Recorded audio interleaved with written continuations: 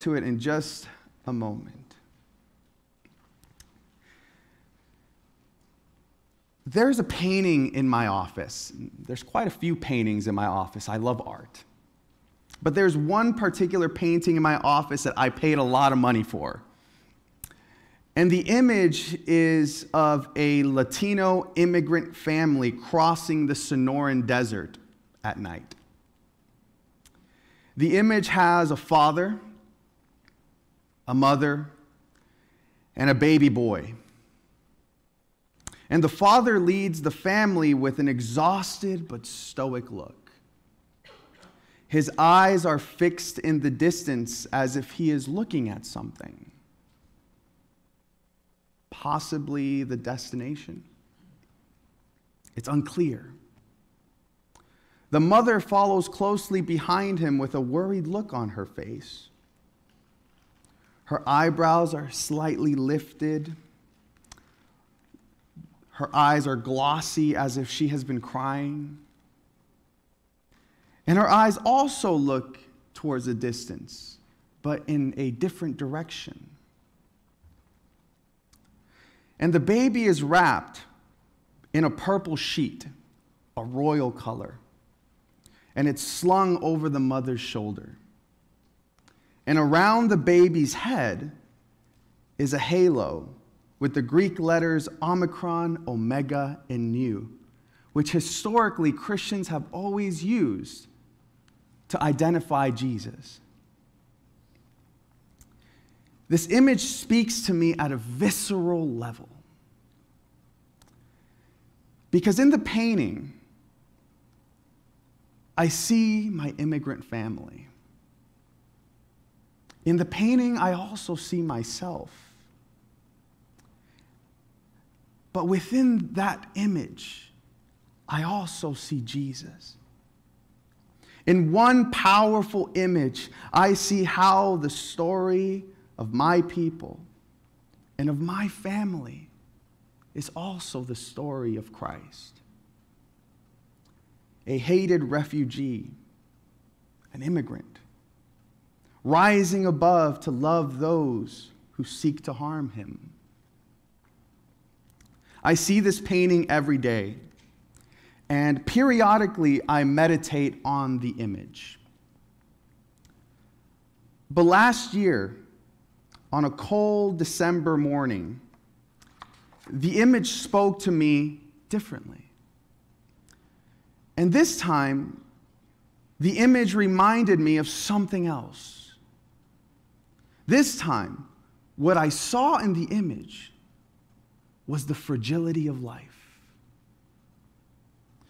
The fragility of pregnancy, of childbirth, of infancy and childhood. It's fascinating how the season in our lives opens our eyes to see things, to see the world, to see people, to see God in different ways. You know what I'm saying? Because at the time, my wife was pregnant and nobody knew that we were expecting. It was our joyful secret amidst the chaos that was our house as we renovated. We were halfway through the pregnancy, and every time we went to the doctor, we held our breaths. Any parents here know what I'm talking about? Every time you go to the doctor, you're like, I really hope it's only good news. We felt this excitement mixed with dread. Excitement to hear news on our child and to see the sonogram. But there was also a dread inside of us because my wife and I, we both have a lot of health problems. And my wife at some point in her younger years was anemic, needed B12 supplements. She was told she couldn't have kids. So we're worried. We're worried, is this baby going to be okay? And if it is okay, is this baby going to suffer from something that we're going to have to wrestle with for the rest of our lives? Questions would rush through our heads like, is the baby healthy? Is he still alive? Does he have any defects? Is the heart rate normal? Is everything as it should be? Is there anything that we should keep our eye on that could potentially threaten the life of this child? And for anyone who has gone through this process, you know how it goes. The sonographer comes into the room, and you're asking 100 questions, and they don't answer any of them, which makes you worry. And then they leave the room, and I assume the doctor is looking at these pictures for what feels like 8 hours. And then finally the doctor comes in, and you're wondering to yourself, did that take a long time because there's something wrong? And then at long last, the doctor says, "You have a great-looking baby." And you take this sigh of relief. But although I was relieved, and my wife as well, I knew that the future could be unpredictable. I've lived long enough to know that things can quickly change. It was beautiful and exciting, but the fragility, the weakness, how sensitive the whole thing was, it filled me with dread. Why can't something like this just be sure? Why does it have to be so fragile? And suddenly, I saw the incarnation of Jesus in a way that I had never seen it before. It's interesting how where we are in our lives, the experiences that we have, completely change how we see things. I saw the fragileness of it all. I saw vulnerability. I saw weakness. And you see, my friends, the reason this stood out to me so much is because every morning, without fail, I wake up early. I go into my office. I get on my knees and I pray.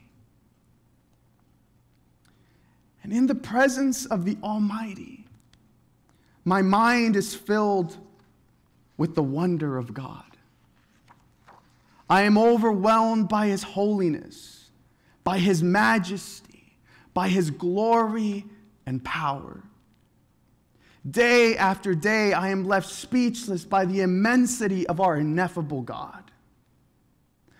But on that morning, God revealed to me a different side of Him. One that, if I'm honest, I don't really like. He showed me the nature that He took on to save me. He showed me fragility. He showed me vulnerability, weakness. From mighty, ineffable glory and majesty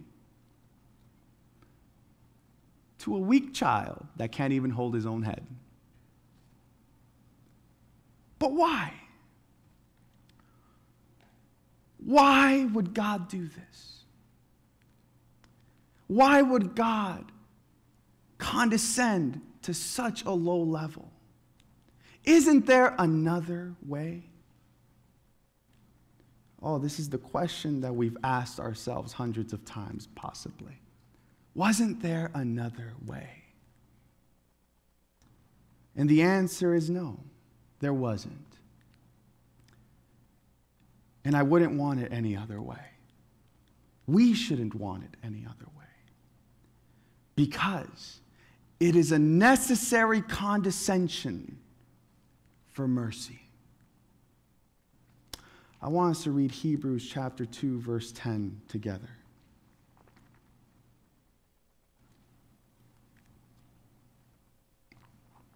Hebrews chapter 2.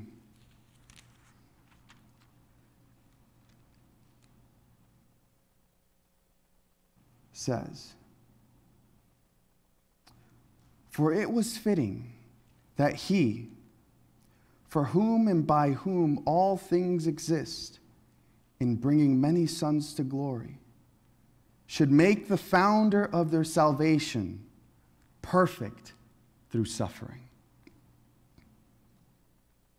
That last line, that Christ needed to be made perfect through suffering. What does that mean? What does it mean that Christ needed to be made perfect through suffering? It's actually quite simple. It means that in heaven, Jesus was perfect as God. In his incarnation, in becoming a man, he was perfect as a man. But by his suffering, he became perfect as Savior. Because only a compassionate Savior who knows what it feels like to suffer as we suffer, only a Savior that knows what it's like to be tempted as we are tempted, only a Savior that knows what it feels like to be cold, to be hungry, to be sad, to mourn. Only a Savior that has walked the same painful path that we have walked is worthy of saving us. Christ was made perfect through his suffering because his suffering made him perfect as Savior. This is the testimony of Christmas. That God is with us as one of us. And as one of us, his mercy sympathizes powerfully with our weakness. Because he knows what it's like to be weak. Not just theoretically, he knows it. As it is written, and I invite you to read Hebrews chapter 4.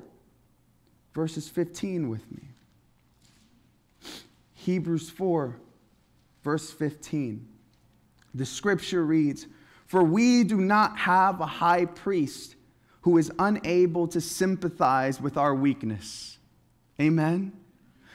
For we do not have a high priest who is unable to sympathize with our weakness, but one who in every respect has been tempted as we are, yet without sin. Let us then approach God's throne of grace with confidence so that we may receive mercy and find grace to help us in our time of need. Romans chapter 5 verse 8 says that while we were still sinners, Christ died for the ungodly. We're often so worried about disappointing God, as if God didn't know what he was already getting when he chose to love us. Way before the birth of Christ, the psalmist praised God in Psalm 103, verse 14, by stating that God is merciful to us because he remembers that we are but dust. What does that mean? God remembers. He knows what we're made of. He knows we're nothing but dust. He knows that we're weak. He knows our capabilities. He knows what our limitations are. So he's merciful to us because he understands. But in Christ, God does more than remember our nature. He does more than understand. In Christ, he does more than sympathize with our weakness. But in Christ, he shares in it. And thus, because he shares in our weakness, he is perfect. He is perfect because I know his mercy comes from a place of understanding. In the words of the angel in Revelation chapter 5, verse 2, he is worthy of giving us mercy. Mercy not to abandon us. Praise be to God. Mercy to love us. Praise be to God. As John Flavel states, As God did not first choose you because you were high, he will not now forsake you because you are low. He came in weakness that the weak might recognize him, and he reigns in strength that those who are weak may find hope in him. In Christ, we can confidently know that despite the hardships of life and despite our daily failures, despite the struggles, God is still with us. Christ is our Emmanuel, our constant presence and mercy. All glory, honor, and majesty to the King of Kings, who shared in our weakness that he might give us mercy. Come, Emmanuel. Amen.